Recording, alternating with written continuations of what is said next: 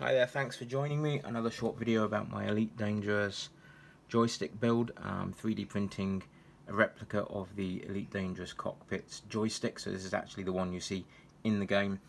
Yeah, if you saw my last video, I've reprinted this base. Originally it looked like this, with the joystick effectively two parts, left and right, and the yaw control Z twist, if you call it that, on a Hall effect sensor and some magnets in the base. Trouble with this is it didn't leave enough space for the springs, and it was making a lot of noise. It was very scratchy and horrible, and I couldn't play like that. A lot of people in the comments from the last video on Instagram and stuff were saying, that's too noisy, I couldn't play like that. Neither can I.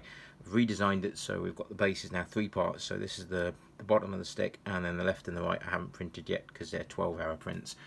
But yeah, so the Hall effect sensor is mounted internally now, and this little signal wire will eventually go down here into the gimbal base, where the Arduino Pro Micro over here that's currently breadboarded up will be based. I'm not going to take the base apart and show you it right now, because if I do that it stops working. Yeah, in game we've got really good control of the yaw now. It springs back nice, and you see it just sort of, if I show you it here, the springs just come in nice and cleanly. They don't make any noise either, they're nice and quiet. So, and then in game you can see it's just nice and fluid, and then Hall effect sensors give us a lot of control.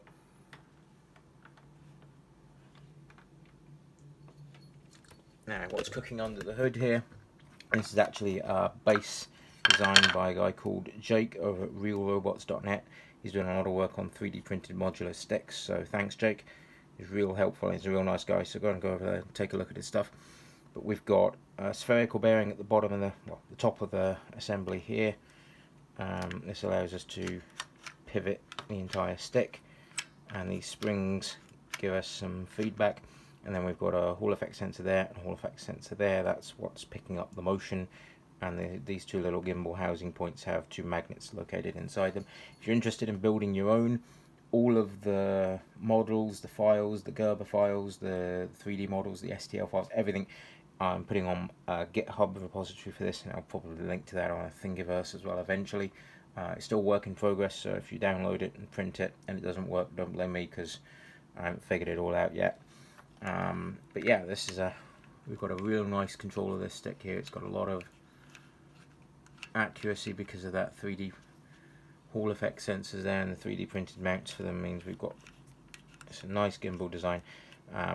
Still to be printed, I need to print the rest of the stick for starters, and then the top of the stick will have this button panel here with a flick switch on a Hall effect sensor, targeting button, next button, combat, analysis mode, flick switch, hat switch, another hat switch here, and of course the triggers, and they're all going to be backlit with LEDs. So yeah, if you're into this sort of thing, keep watching.